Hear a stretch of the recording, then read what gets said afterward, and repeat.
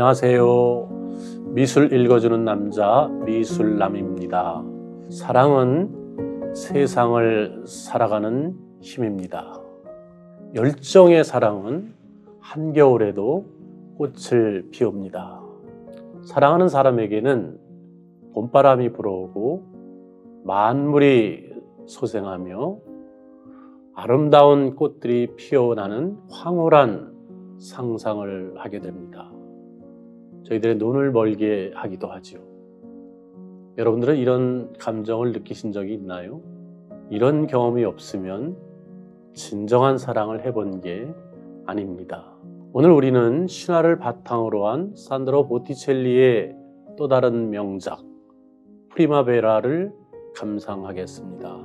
사랑의 화신은 비너스고 연인의 계절은 봄일 수밖에 없습니다.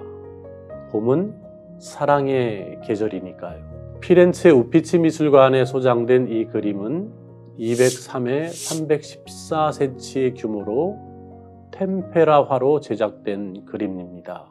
뿐만 아니라 피렌체 르네상스를 대표하는 작품이라고 할 수 있습니다.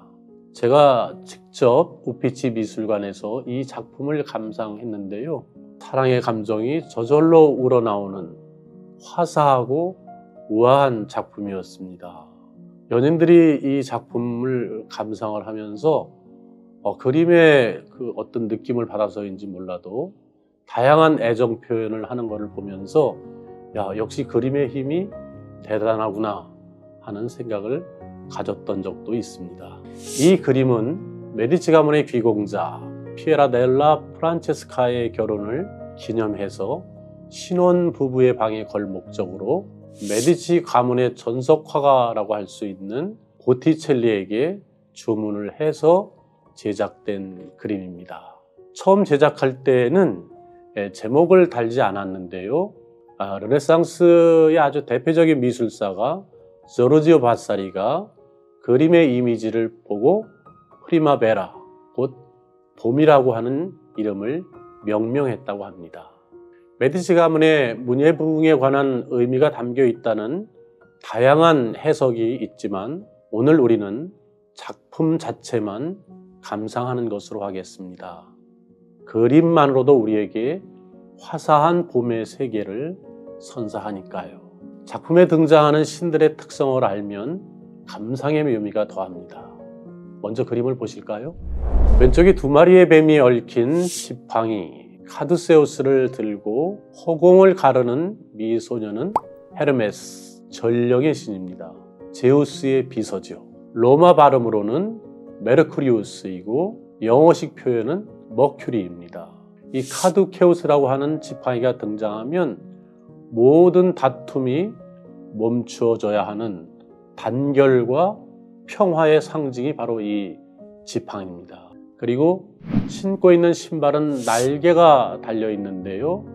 바로 헤르메스가 전령의 신임을 상징하는 대표적인 장치이기도 합니다. 그리고 이 헤르메스라고 하는 이름은 후일 유명한 명품백 헤르메스 브랜드의 유래가 되었다고 할 수 있습니다. 헤르메스 다음으로는 산미의 여신이 등장합니다. 이 여신은 순결과 사랑 그리고 아름다움을 상징합니다. 어떤 전문가들은 메디치 가문이 추구하던 매력, 아름다움, 창조성을 의미한다고 해석하는 사람도 있습니다. 가운데 우아한 자태로 서 있는 존재가 바로 비너스입니다. 말씀드린 대로 사랑의 여신이고 봄의 여신이죠. 꽃의 정원을 관장하는 모습인데요. 여기에 등장하는 비너스의 모델은 보티첼리가 흠모했던 천상의 여인이자 피렌체 최고의 미인 시모네타 베스푸치입니다.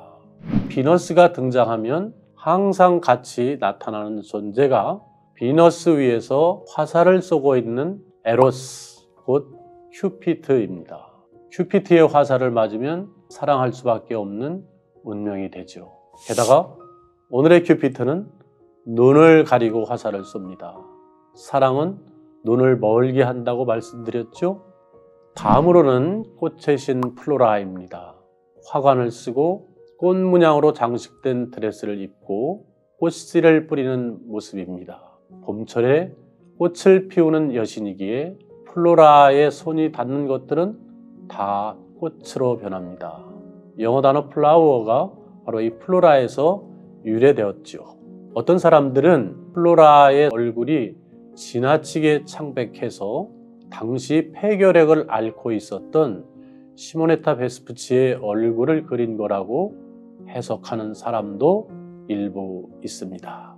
1970년대 명품 브랜드 구찌는 바로 플로라 여신의 이미지를 스카프, 구두, 핸드백에 입히는 일명 플로라 패턴을 개발하여 아주 선풍적인 인기를 끌면서 구찌가 럭셔리 브랜드로 자리를 붙이는 계기를 마련합니다. 오른쪽에 등장하는 신은 서풍의 신 제피로스와 요정 클로리스입니다.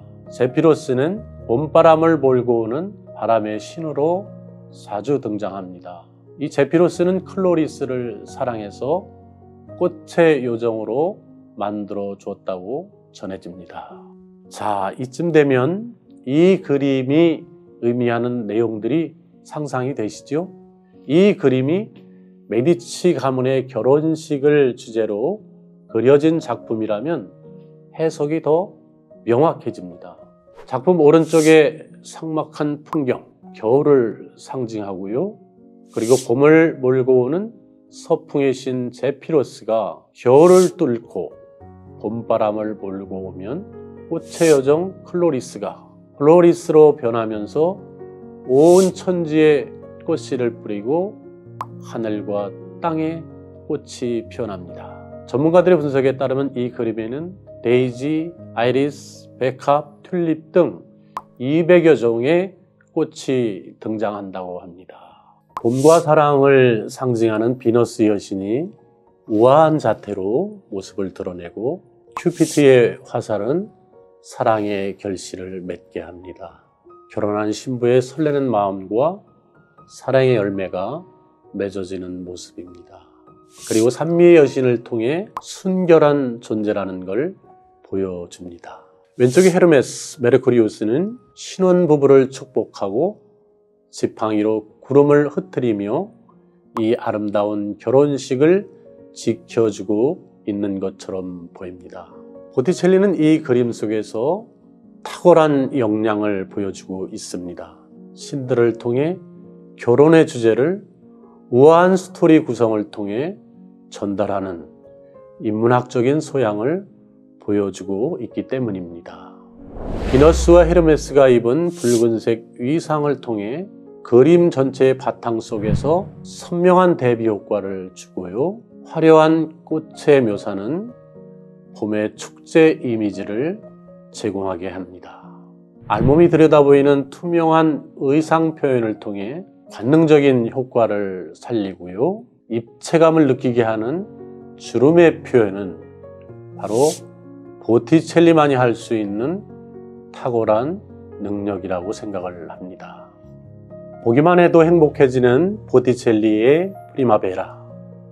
우리 가정에 이 작품을 걸어 놓으면 한겨울에도 따뜻한 사랑의 기운이 넘쳐나지 않을까요? 사랑은 모든 것을 이기는 힘입니다. 한겨울에도 꽃을 피우게 하죠. 겨울이 오면 봄 또한 멀지 않으리. 영국 시인 셀리가 말했나요? 요즘같이 추운 날 사랑의 꽃이 화사하게 만발하는 봄의 기운으로 조금이나마 따뜻하셨기를 바랍니다. 시청해 주셔서 감사합니다.